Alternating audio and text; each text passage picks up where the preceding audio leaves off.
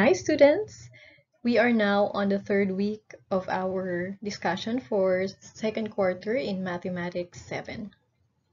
For part 1, we will be discussing translating English phrases to mathematical phrases and English sentences to mathematics sentences.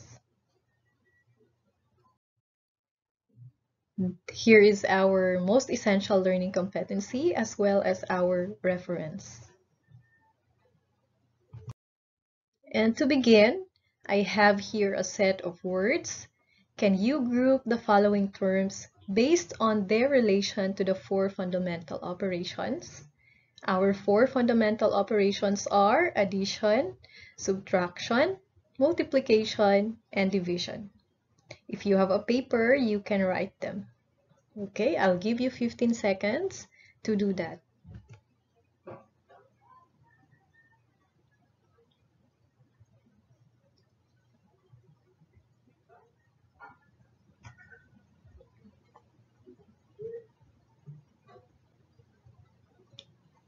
All right. So if we are going to classify those words, the words in red or with the red words are under addition, the blue words are under subtraction. For multiplication, it is color blue, and for division, it is the pink words. Okay, and in a table, we have there the summary. So for addition, we have these terms, add, plus, sum. Additionally, we have the word more than and altogether. For subtraction, we have the word subtract, decreased, take away, less than, minus, difference, reduced by, and diminished by. For multiplication, we use the words multiply, times, product, of, or per. And as for division, we use the words divided by, quotient, shared, ratio of, split between, and of course the word divide. Here are some other terms and symbol that we will use in our discussion. This is the symbol for less than, the symbol for more than or greater than. This is the symbol for less than or equal to, or in short, at most. This is the symbol for greater than or equal to, or at least, and the symbol for not equal to. Let's start with translating English phrase into mathematical phrase and vice versa. We have here two columns. In the first column, we have the English phrase, and in the second column, we have the mathematical phrase. So for example number 1, we have to write the sum of 3 and 4. So it is in English phrase. If we are going to write that in mathematical phrase, we just have to identify the clue words. Okay, so in this example, we have the word sum, and we've classified sum under the operation addition. So we write that as 3 plus 4. 3 plus 4. For example 2, we have 10 decreased by 7. So again, our clue word there is the word or phrase decreased by. And decreased by is under the operation subtraction. So we write that as 10 minus 7. Next, we have the phrase a number less than 11. Again, a number less than 11.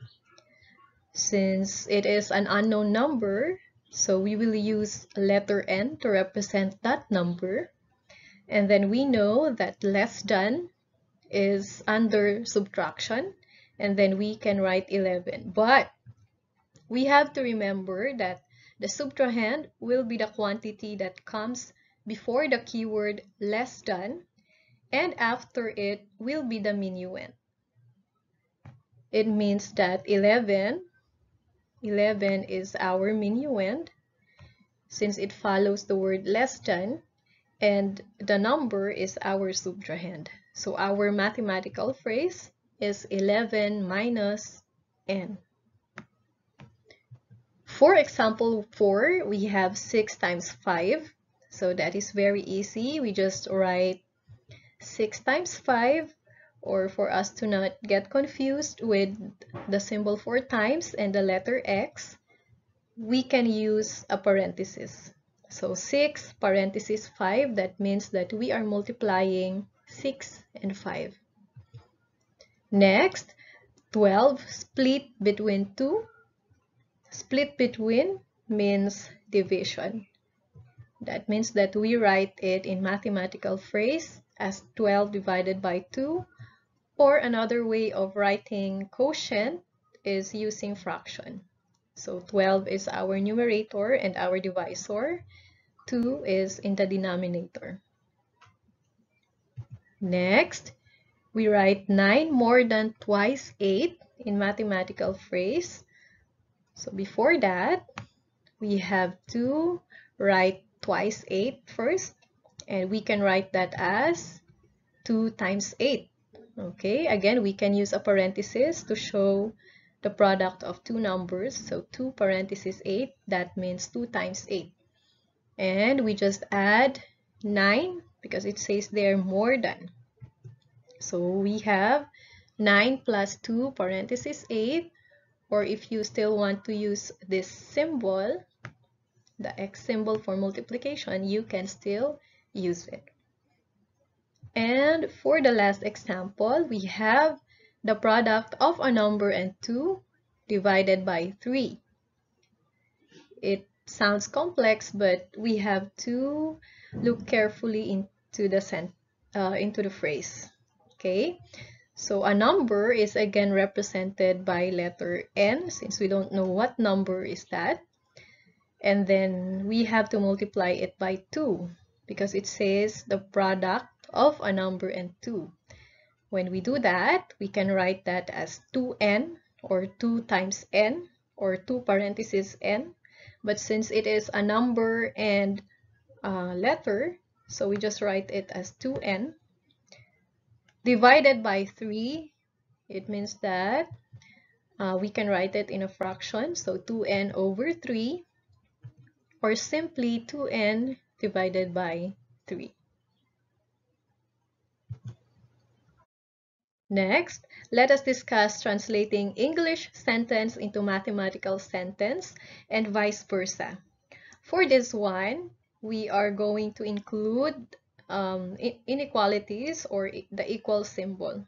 So that is the difference. For English sentence or mathematical sentence, we use equal to, not equal to, and the other inequalities, as well as the equal sign. But for the phrases, we simply write our expressions. For the first example, we write thrice a number less 5 is 60. Since we don't know the numbers, so we let x be the number. Okay, this time we use x to represent whatever those numbers are. Okay, first we have to write thrice a number. So we write that as 3x, and then the term less is related or similar to subtraction. And then 5 is here, means that we have to we use the equal sign to represent the word is. So if we are going to write that in a sentence, we will have 3x minus 5 is equal to 60. Next, a number minus 6 is 10. So in here, we have the term a number again, but since we don't know the number, so we let that be x. Minus means the minus sign, and then 6 is represented by the equal sign. So we have the mathematical sentence x minus 6 is equal to 10. For example 3, we have 6 added to 9 is 15. I think this is easier. We just have to add 6 and 9 to get the sum, which is 15. Next, 4 times a number is equal to 16. Again, we don't know what the number is, so we represent that as x, but we have to multiply it by 4. So we write that as 4x, and then is means equal to 16. So 4x is equal to 16. That is the mathematical sentence for this English sentence. Next, the quotient of 64 and 8 is 8. When we say quotient, that means division. Okay, and the word is again represented by equal sign. So the mathematical sentence is 64 divided by 8 is equal to 8. Next, we have twice a number minus 11 is greater than 20. We have there the phrase twice a number, that means 2x, minus, for the minus sign, 11 is greater than. Again, it included the word is. It means that we will use the symbol for greater than, and then 20. So the mathematical sentence is 2x minus 11 is greater than 20. And for the last example, we have 3/4 of a number is less than or equal to 24. 3/4 of a number can be written as 3/4 times x. Then we have is less than or equal to. The symbol for that is this. And that is equal to 24. Our answer will then be 3/4 times x is less than or equal to 24. Now try the following. Let's try to translate the following English phrases to sentences or vice versa. For number 1, x plus 5, we can say, or we can read that as the sum of a number and 5, or 5 added to x, and so on. For number 2, we can write, or we can read that as the sum of the product of 4 and 5 and 3, or simply the product of 4 and 5 increased by 3. For number 3, we can state that as a number divided by 2 is equal to -7. For number 4, we read that as 4 is less than the quotient of 10 and 2, or 4 is less than 10 halves. Okay. For number 5, 5 less than a number is written as x minus 5. Because if you will remember from our example previously, the word that follows after the word less than is our minuend. Okay, that's why our minuend here is x, which is the unknown number, and our subtrahend is 5. Lastly, for number 6, the product of 2 and 7 is less than or equal to n.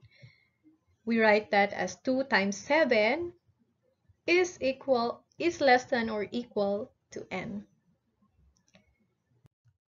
So those are the examples on how to translate. Please follow the next video for the other terms related to algebra. Bye.